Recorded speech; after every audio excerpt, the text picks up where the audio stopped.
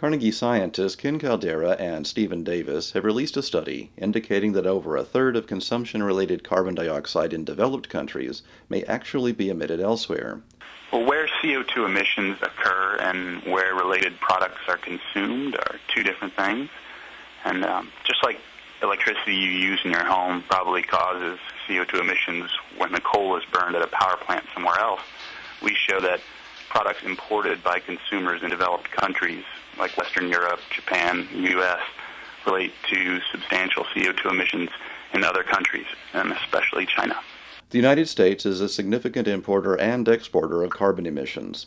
On balance, 11% of U.S. consumption-related emissions occur in other nations, primarily the developing world.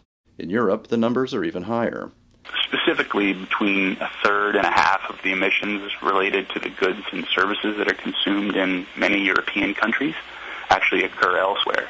The research used trade data from 2004 to create a global model of the flow of products across 57 industry sectors and 113 countries.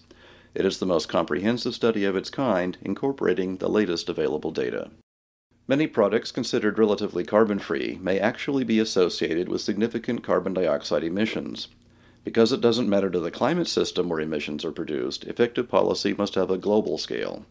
More fairly allocating the responsibility for emissions may help in negotiations about climate policy, but the researchers offer no policy recommendations in this study.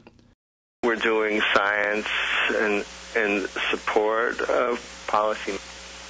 Our study itself is a purely technical and scientific study.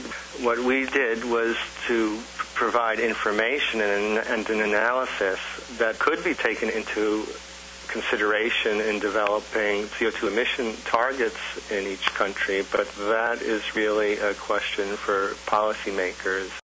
The results were published in the March 8, 2010 Proceedings of the National Academy of Sciences. This is John Strom for the Carnegie Institution.